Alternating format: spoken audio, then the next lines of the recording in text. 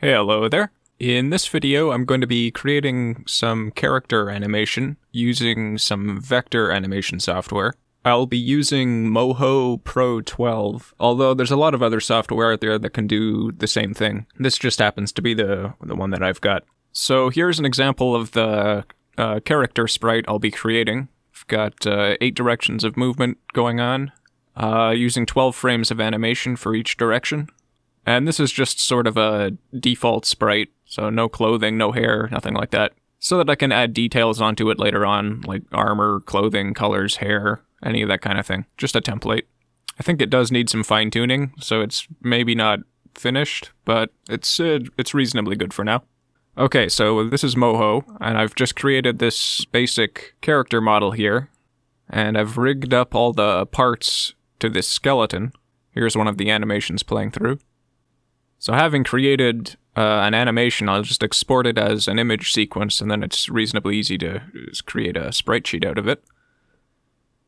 So just testing out different speeds of animation on the map here to see what they look like.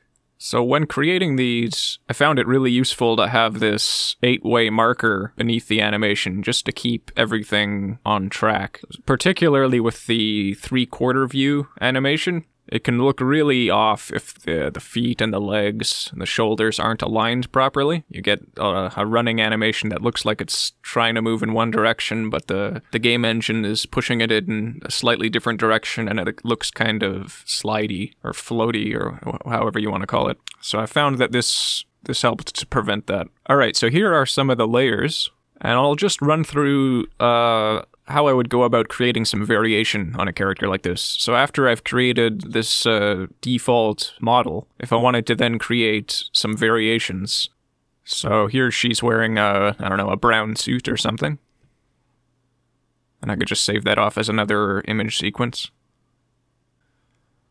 Let's say I wanted to add some hair.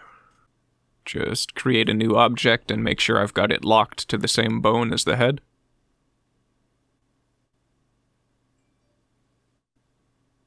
So I'm just adding I don't know, a shoulder pad here, I guess. So right now it's not tracking with a rotation of the arm, so I gotta make sure that's locked in there.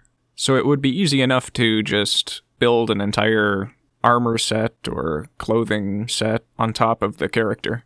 Or even to switch out some of the body parts themselves if I wanted to just use the skeleton animation and create a very different looking character. Different head shape, different torso shape, or enormous arms or something like that. Alright, now before creating any of the actual animations, I made sure to create different poses for all the different angles that I would need. So some of these can be mirrored, so that I only needed to create 5 of them. So I'll run through animating a short cycle here, just very quickly. The side view is always the easiest, so I'll start here. It's just a matter of setting up a few keyframes, and then tweaking some of the in-between poses. Now this animation's only 12 frames long, so I think I probably ended up tweaking just about every pose a little bit. Or every frame, I mean. Alright, so I'll just render and export these as an image sequence. There's another animation. Okay, so after exporting all the animations, I'm using Photoshop to put together the sprite sheet here. So I'm just loading it all up here. There's the down animation,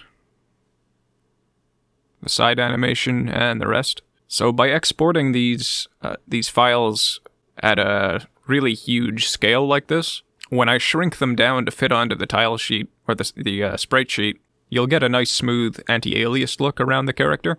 I'll just briefly show the sprite sheet I'm using that I came up with at the end here.